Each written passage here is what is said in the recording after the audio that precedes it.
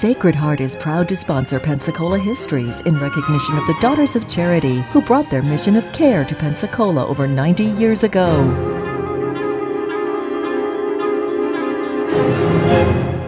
Hello and welcome to our stories about Pensacola, one of North America's oldest communities. You know, Pensacola has a story that goes back more than 450 years. And many of the incidents that make up that story began not here, but far away. And as we begin the story this morning, we're going to be talking about what we now call the first attempted settlement in North America, the story of Don Tristan deLuna and his expedition of 1559. Now, I have to tell you a little bit of a story about how all that began, at least locally. Back in 1949, a group of interested citizens here were most concerned about developing a visitor or tourist industry here in Pensacola. And they wanted something on which they could, well, to hang their hat. And they came upon the idea of utilizing Don Tristan deLuna, who unfortunately, though he was a major historical figure 5 centuries ago, really had been largely forgotten. Well, they knew that Don Tristan had come here in 1559, and so the Pensacola idea was to create an annual event which would tell his story and, of course, attract people as they came to Pensacola and enjoy all that we had to offer. And so they came up with the idea of an annual program that would be staged in the early part of the summer, which they then called the Fiesta of Five Flags. And the concept was to have Tristan deLuna return each summer and tell the story, and all of this was building up to a celebration of our 400th birthday, which would come, of course, in 1959. And all this progressed very nicely. From year to year to year, Don Tristan returned, and by the time we reached 1959, we were ready for our quadricentennial, the first such celebration in all of North America. And that was what we had. It was well, relatively speaking, a small World's Fair of history, which was all put together on Santa Rosa Island and was most successful. Well, this story, of course, then began to enlarge itself, and what we want to tell you today is the story of Don Tristan and who he was and how he happened to come here more than 450 years ago. We have to take you back, of course, a little bit before his time to the days of Christopher Columbus. Columbus, as all of you will remember, made 4 voyages to the Western Hemisphere, the last of which saw him not only covering part of the Caribbean, but also the eastern shore of Mexico. But Columbus, of course, began his work, not because he wanted to come, but because some half-century earlier, the Ottoman Turks had captured the city of Constantinople and literally had cut off the trade with the Spice Islands and India, which had become so important to people in Western Europe. They wanted, the people of Spain and Portugal ventured forth. Their explorers managed to round the Cape of Good Hope. They knew where all of these things were, but it was a terribly long, torturous voyage. And so Christopher Columbus was one of several who came with the idea that there must be a shorter way, and that shorter way was to sail west. And of course, as you will remember from your studies in all of your grades, Christopher Columbus in 1492 set sail, and he did indeed find a shorter route into the Caribbean. Well, Columbus made 4 voyages, and on the second voyage, one of his sailors, one of the men who accompanied him, was named Juan Ponce de Leon. Juan Ponce de Leon was a most successful gentleman with Columbus, and shortly thereafter, when the Spanish government began to establish what we would today call a plantation economy in the Caribbean, Ponce de Leon was one of those selected, and he became the governor of Puerto Rico. And had a most successful tenure. But by the time we reached 1512, this is roughly 10 years after his tenure began on Puerto Rico, Ponce de Leon retired. He was bored. He didn't know what to do next. And by now, he had begun to hear stories about what the Indians told of a great land that was further west and which they called the Land of Flowers. And Ponce de Leon turned to his king and said, look, I have time, I have money, I have resources. I would like to put together an expedition and go to this Land of Flowers, see what it's like, and if possible, create a new Spanish colony there. And the king said, fine, at your cost, if you're willing to do that, let's do it. And so in 1513, Ponce de Leon set sail, and indeed he landed about where Jacksonville is today. He put down roots, he did a little exploring, and then he went a little bit south, hoping, of course, all the time that he was going to find another Indian civilization that brought wealth and gold and new opportunities, but he did not succeed. He went back to Spain and waited 6 years, rebuilt his fortune, and again in 1519 adventured forth for a second voyage. And this time he went clear around the Keys, came up and entered the bay at what we today call Tampa Bay. Now, unfortunately, the Chamber of Commerce had not gotten to the Indian tribes there. They did not welcome Ponce de Leon with open arms. In fact, they fought him. Ponce de Leon was injured, he was wounded, and he died of his injuries. And of course, the expedition then folded and went back. And that was the last that we saw of a venture of that kind for several years. Meanwhile, in that same year, 1519, a second explorer, this one named Francisco Elion, had again come to about where Ponce de Leon had landed at first, in the St. Johns River area. But this time, this gentleman moved north, and he had quite a number of people with him, hoping that perhaps he would be able to plant a colony. And he moved north about to where Cape Hatteras is today.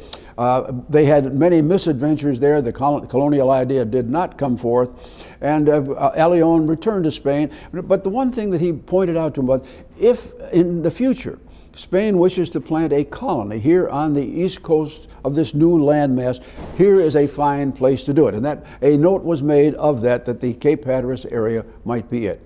In that same year, 1519, Hernando Cortez, again an adventurer, explorer, landed with his force on the east coast of Mexico.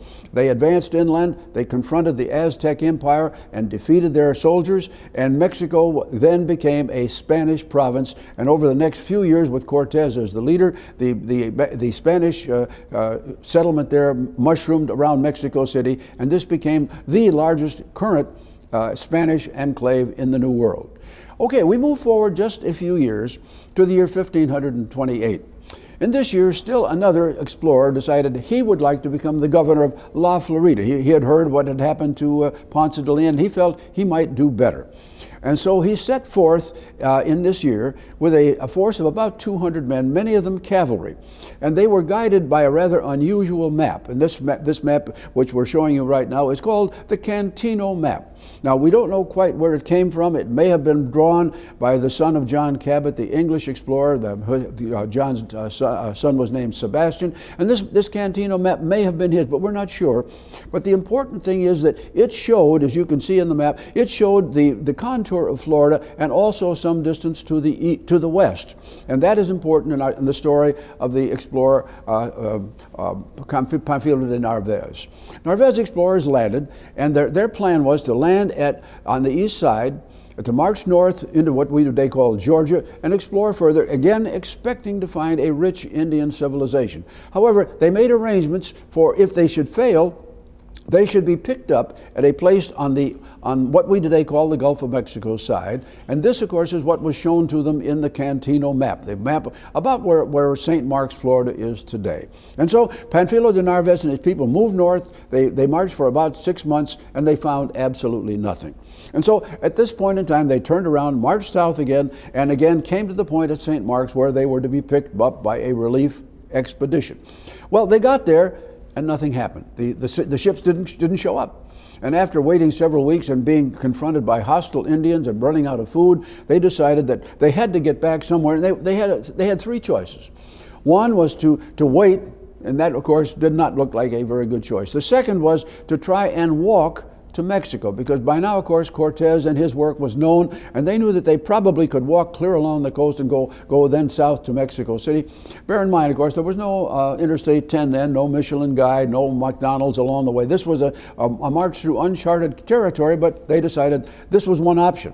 The third option was to try and build small vessels or barges on which they could place portions of their group. And by the way, there were about 200 of these people, so they decided that's what they would do with the minimal tools that they had with them. Well, they set to work, they hammered and they sawed. They built 5 little barges, and on a given August afternoon, they set sail.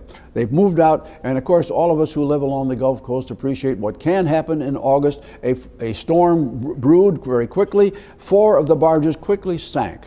And the fifth one, the people on the fifth one quickly rowed back, got to the shoreline, and were saved. And they now chose a new leader. And this man was, his true name was Alvar Nunez, but history calls him by a different title. He is known known as Cabeza de Vaca, the head of the cow. And Cabeza de Vaca pulled the group together, and they said, all right, our next choice is we must march west. And indeed, that's what they decided to do. Well, over the next month and a half or so, these men suffered all sorts of difficulties. They were captured once by a hostile Native American group, but they finally staggered along and got as far as Pensacola Bay. Here, it's surprising that they would risk this after their previous misadventure, but they said, we'll put together a raft and we'll row ourselves across the bay.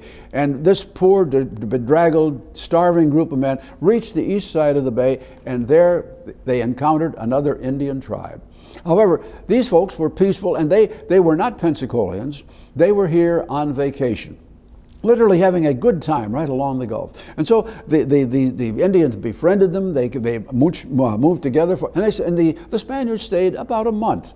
And during that time, Cabeza de Vaca made many friends among the Indians. He got a good look at what the area was like. He made a mental map of what he saw, and basically when the time was right, even though some of the younger Spaniards thought, well, maybe we don't know what's on the road to the west, maybe we ought to stay here. These young Indian maidens are very attractive, but Cabeza de Vaca ruled with an iron hand. They marched west. And the long and the short of the story, or his story rather, is that over the next 7 years, all but 2 members of that group died. They were either captured, wounded, died by injury or malnutrition. But after 7 years, Cabeza de Vaca did return safely, or did get safely, to Mexico City. And the important part of our story is that his story, his concept, and his mental map of what he saw here was referred to the Mexican archives there, with the story that if Spain ever wants to put a colony here on the Gulf of Mexico, this is the perfect place. The bay is beautiful, the Indians are friendly, this is where we should go. And that ended basically the story of our friend Cabeza de Vaca. About 15 years later, still another leader, another conquistador, began his move into the Florida, Georgia, Alabama area, and his name was Hernando de Soto. De Soto landed in basically Pensacola, in Tampa Bay. He and his force marched north through Florida into Georgia, and then turned west. And by the time we got to the middle of the winter, or close to the middle of the winter, they had run out of food, and things were just not going well at all. But now, like Narvaez, our friend De Soto had made arrangements for his whole expedition to be rescued, to be picked up at the place where Cabeza de Vaca had made his little map, here at what we now call Pensacola. And De Soto's force was to come here and be picked up and rescued. Well, of course, by the time he reached the center of Alabama, or what we now call Alabama, things were not going well. But he did have one wonderful discovery. They literally bumped into a huge Indian civilization there in the middle of that area called the Coosa tribe. And the Coosa tribe was large. It had a big central area of a good many hundreds of people, and they also had a number of satellite villages scattered around 50, 100, 150 miles distant that were related, and of course they were little farm villages as well. Well, De Soto's plan was to push on as far as he could, but ultimately he recognized that he had discovered nothing while he was at Coosa, so instead of coming south to be rescued as the plan called for, he pushed west.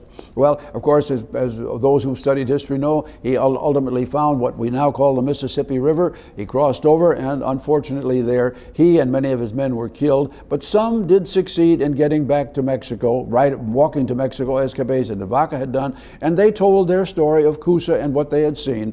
Meanwhile, the man who was to have picked the fleet leader who was to pick up our friend De Soto and his people, arrived at Pensacola. His name was Diego Maldonado. He looked, he mapped, he saw, and after about a month he realized that De Soto was not coming, and he in turn returned home with his view, his mapping of what he had seen here along the Gulf. So now we had Cabeza de Vaca and now Maldonado, all both at what we now call Pensacola, looking at what they had seen and preparing the way for what might happen later. And of course, at this point they did not know what it might be. But for the next stage of our story, you must tune in at our next episode, which will cover the next stage of Spanish exploration.